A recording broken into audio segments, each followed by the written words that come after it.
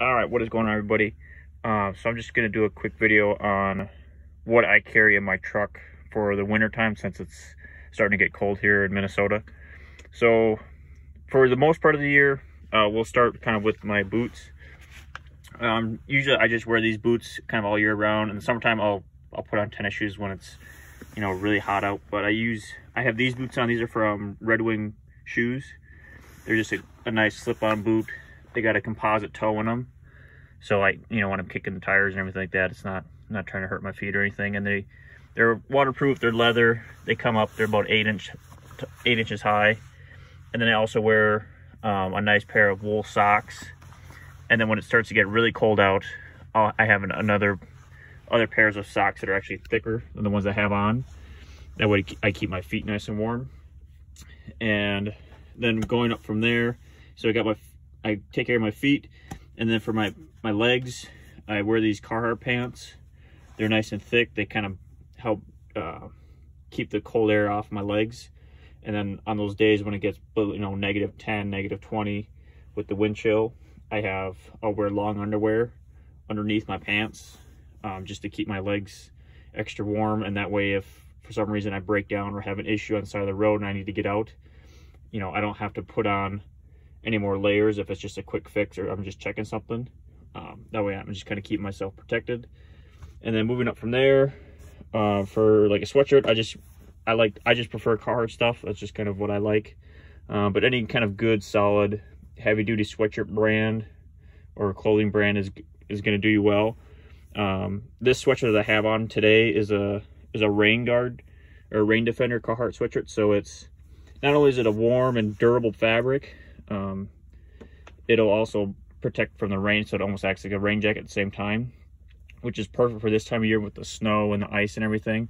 So when I'm coming to work and it's snowing, if I get snow on my sweatshirt, it'll eventually melt. So instead of like a normal sweatshirt where it kind of soaks into your sweatshirt and then your shoulders and your back are wet while you're driving, it keeps all that water and that moisture off of your shirts that you're wearing underneath. And then going up to my head, usually I just wear a baseball cap until it gets to be about 10 degrees out, and then I'll switch over to my stocking cap here. This is just a plain old black fleece stocking cap, which works plenty good for this time of year. And around here, I don't really plan on sticking outside for too long, but I always wear a sweatshirt that's got a hood on it. That'll help break up the wind. And on the really cold days, I'll get either like a scarf or like what they call a neck gaiter to put around my neck if I'm really worried about getting stuck out in the cold. And then moving on to gloves. So for the most part, I use these Mechanics slip-on gloves. They're like 20 bucks, I think, at like auto parts store. They're not super expensive, and I can get usually about a good year out of these gloves. And when they start to get dirty, like every 3 to 4 months, I'll take them home and I'll just throw in the washer with a regular load of clothes, and it'll clean them up, and it'll actually tighten the fabric up a little bit too, because as you wear them, they start to kind of loosen up. But if you wash them, they tighten right up, so they're like brand new. And usually the only reason I get rid of them is because they start getting holes in the fingers here, or they just kind of get completely wore out, or like in the backside here in the knuckles. It all kind of falls apart. But I like these slip-on ones because they're just super easy to get on and off. And like I said, these are the ones I wear for the most part during the year. And then on the colder days, I switch over to these leather gloves. So it's like a real heavy-duty, thick leather for the hand part. And then it's just got this cloth on the back here. It's almost kind of like garden gloves that you would find at like Home Depot, Lowe's, Menards, if you have them around you. These are really good for when it starts to get really cold out. And then to add on top of those, I have these wool gloves that I can wear underneath these leather ones. So on the days when it's, like I said, -10, -20, when it's super cold out around here, wearing these wool liners with these leather gloves, I almost have no issues with my fingers getting cold. Even with, finger glove like this versus like a mitten, you run the risk of your fingers getting a lot colder faster with these finger gloves, just because you have all that air gap in between there where the air can get through.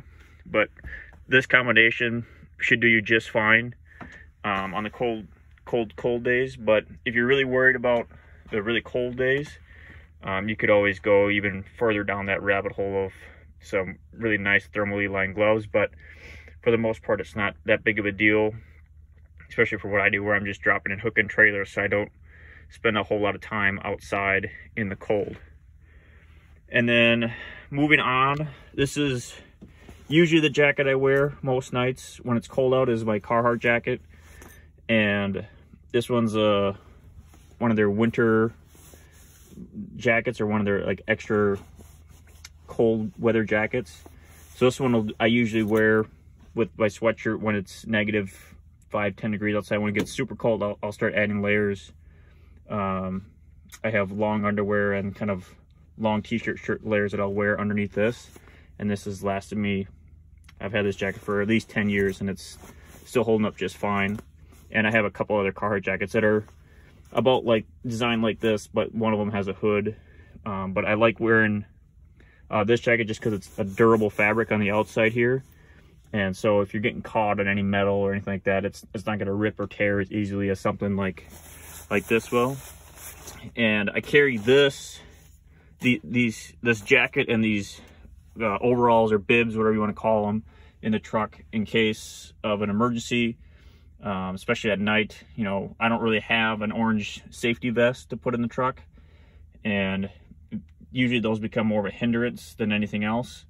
So if for some reason I break down in the middle of the night, or I have an issue where I'm going to be stranded out on the road for a long period of time, and then the truck's not running, I can throw this jacket on and these bibs on, and I can stay warm for when it's negative 20, negative 30 out. Or if I'm having to work on a truck out on the side of the road, I can, instead of throwing on my black jacket on, I can throw this orange jacket on, still have all the mobility, and not worrying about a vest flapping around in the breeze and everything like that, and still be visible enough to where if anybody's driving past, they'll see me working, and lower the chance of me getting hit by a truck or a car that's ripping past me on the highway.